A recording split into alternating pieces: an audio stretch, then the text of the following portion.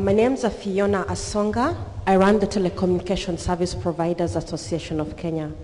Before I answer Vincent's question, I had input for the earlier question raised by Mark Tim.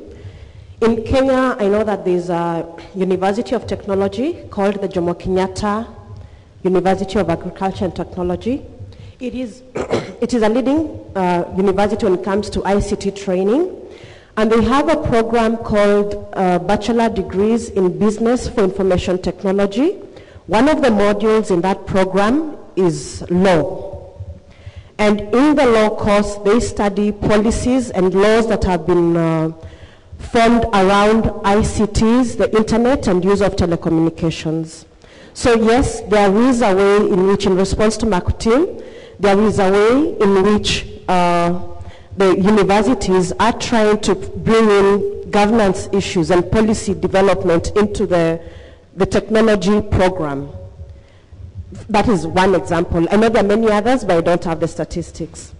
Then in response to Vincent's question, why are we paying more attention to the internet than to telephones or the fax machines or previous communications devices that we have had or facilities we've had in the past?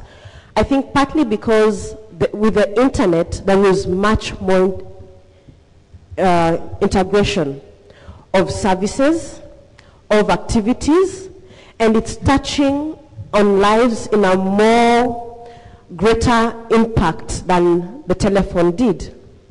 For example, in Kenya, prior to 2000, when we had the mobile phone, there are only about 200,000 phone users. With the mobile phone, we have close to 20 million telephone subscribers, just mobile phone subscribers. What that means is there's a change also in our behavior as consumers, in the way we adapt the technology. Most Kenyans receive internet via their phones because the enhanced phone is easier to buy and cheaper to access than a laptop. The cost of the laptop in comparison to the phone, there's a big difference. I can get a phone with internet for example, 6,000 Kenyan shillings or 5,000 Kenyan shillings. But to get a laptop, I'd have to have about minimum of about 25,000 Kenyan shillings. That's like 5 times the price difference. So the phone is easier to get, and it's easier to get internet on the phone and to do a lot of things on the net via the phone. The concern about the internet is that if I have internet on my phone and I'm putting a lot of my public information on the phone and via the phone and also receiving e-government services via the phone, then there is concern.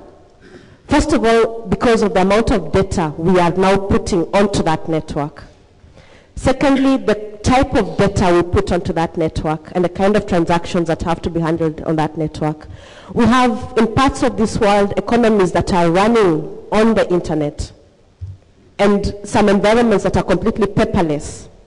And that raises concern, and that is why we have to sit here and discuss governance issues, because we need to continually develop standards that tie into how we manage this internet resource, because it's now a resource we can't avoid, we can't ignore, and we have to live with.